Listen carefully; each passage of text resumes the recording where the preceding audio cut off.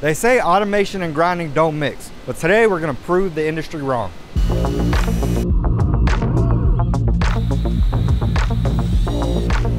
So they say robots can be trusted to unload and load parts due to the variations and high accuracy of grinding. But with United Grinding's solution to automation, the Versaload, and 5 tips and tricks I'm going to show you, we're going to make the impossible possible. Today we're on a United Grinding machine, the Studer Favorit CNC. What's unique about this machine is that it's attached to a Versaload. Now this machine is fully automatic with an automatic door opening system. That's perfect because the door opened right now. Now what we have today is we have 60 hydraulic pistons and we're going to be grinding the OD on all 60 of them. I'm going to show you 5 tips and tricks. That way we can make sure that every part comes out absolutely perfect. So let's talk a little bit about these hydraulic pistons. Now there's some pretty cool features on this part that's going to help us out. So first and foremost, we're going to have 2 centers, one on either side. That's what's going to hold the part inside the machine and give it a center line to rotate off of. Next thing we have is we have the drive location, which is going to be our key slot. So what's going to happen is shunt system with their 3D printed grippers are going to come down, grip the part that we're going to grind, rotate it around. It's going to insert that key slot into the grip of our custom fixture, put it between centers, and we're going to grind it. Now a part like this is going to be perfect for the Versaload system. Why? Because the Versaload system can hold up to 22 pounds. That means if a part is 22 pounds, it can pick it up and place it inside the machine. So this part right here is something perfect, especially if you're doing hundreds of these things. So the Favorit CNC that we have on our floor has an automatic door, but you don't need one to be able to operate the Versaload system. You can actually have a different attachment that opens the door for you, and we'll have to show you that in another video.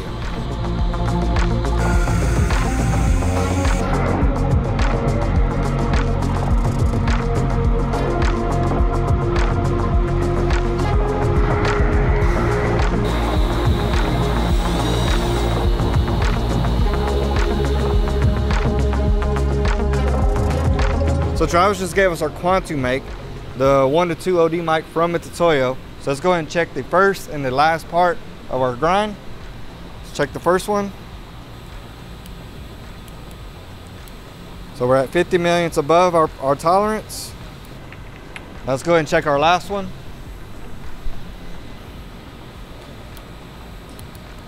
I mean, it's the same. So we did the first and the last one. But I don't want you to think that, oh, he just checked the first and the last one and called it good. I was actually making measurements throughout the process. So I'm just gonna grab a random one off the second tray. Look at that. 50 millionths under our target. So one of the first tricks I want to show you is thermal stabilization. Now you can do an entire video for an entire month, for an entire year, all about thermal stabilization. So all I'm going to tell you is that these United Grinding machines or any other grinder need to be brought up to temperature when you turn them on. Now this isn't really a spindle warm up. Yes, you want to turn your wheel on, but you want to bring everything up to temperature. We're going to turn the machine on. We're going to go ahead and rotate that wheel. That way everything turns on, and throughout the headstock, tailstock, and down the waves, everything's going to be flushed with coolant, and that coolant's going to be controlled by a chiller in the back. And what that's going to do is that's going to make sure everything stays at a constant temperature. That way when we start repeating grinds, we're going to get the same accurate product each and every time. So let me go ahead and show you a couple of different spots where the coolant's going to come out and keep everything at the same temperature. So the number one reason why I want to actually have the wheel on is because without the wheel on, you're not going to have that thermal stabilization running through the machine. Now, before you do this, safety caution, you want to raise up your wheel guard. That way the operator is protected. So let's go ahead and start talking about the tailstock. So these knobs right here is what's going to have coolant flowing through the system and be able to cool down the tailstock while you're operating the machine. And how that's controlled is the grain lines on the Studers all have coolant in them. And once it's connected, you just flip the switch and it'll come on. So now the second tip I want to show you is this center right here. That's what's going to be rotating that part. So this is a carbide center. So we don't want that center to heat up because it can throw off our concentricity from the center to the part, and it can start rotating that part out of round. So how we're going to keep that center cool and lubricated is we're going to attach a coolant line to the tailstock. That way it uses some of that coolant that's at the same temperature, and it's going to shoot right into that center, keeping it nice and lubricated and nice and cool. That way every part is going to come out perfect. Now let's talk about the program that's going to create accurate, repeatable parts. The first thing I want to do when I set up the Versaload is I want to call up my program 07915. Now this Studer grinder has a C-axis, and that's how you're able to thread grind and form grind or set up your Versaload. So we're going to go ahead and run our C-axis reference position, and then after that we're going to call up 01000, which is going to be the home position. That way the robot knows where the home position is to load and unload parts. That's going to be repeatable. That's how you have repeatable load and unload parts for your robot inside your grinder. So I programmed the part in O, which is my program designator, 0001. We're going to go ahead and call that up. Program search. Now if I wanted to come in here and make any changes, top right, come into programming, select it. Now this is the program I have selected for this cycle.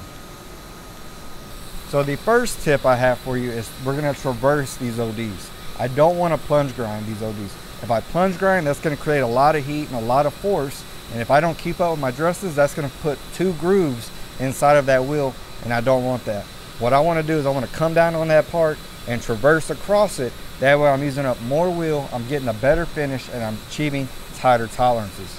So with this Studer grinder, you can choose to oscillate, traverse, or just plunge or vector plunge. You can do whatever you want to do. For this specific cycle, we're going to go ahead and oscillate this program.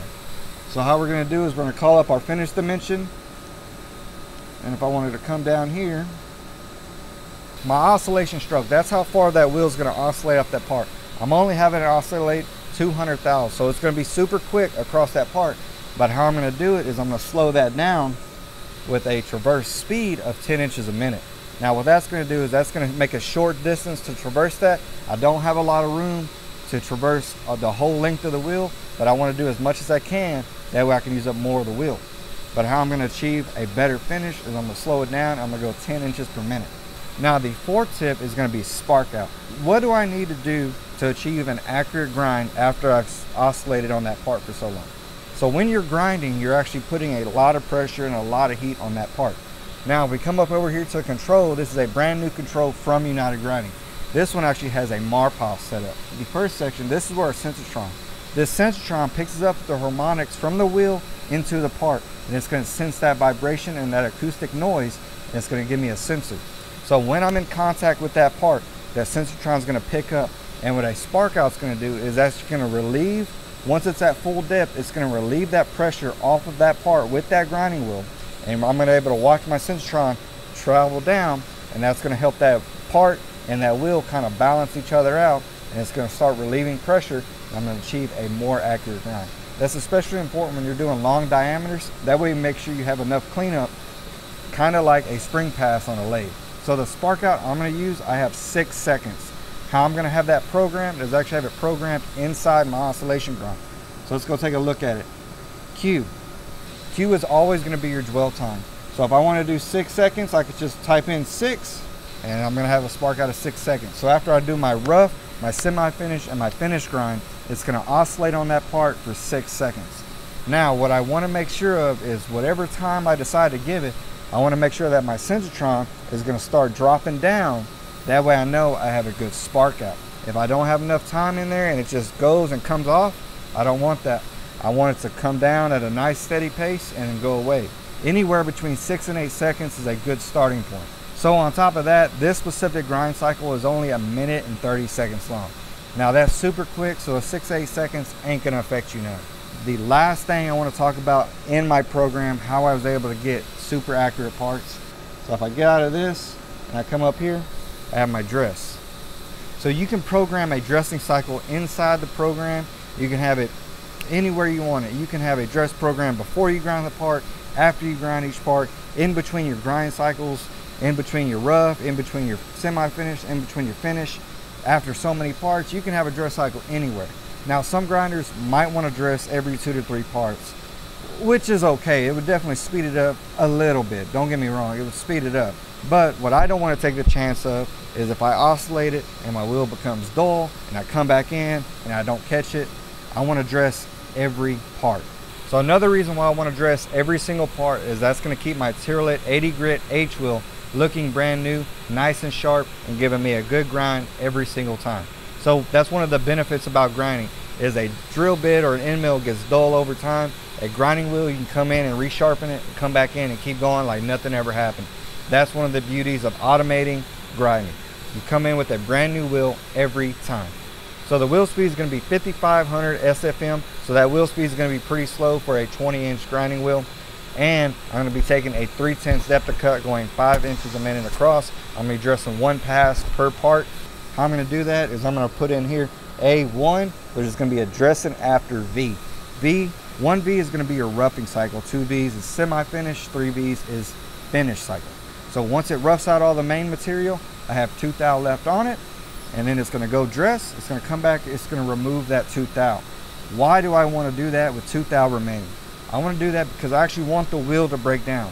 When the wheel breaks down, I'm actually going to get a better finish. So not only am I coming in with a nice sharp wheel, I'm removing just enough material, that way my wheel breaks down and gives me a better finish, and it gives me a more accurate finish.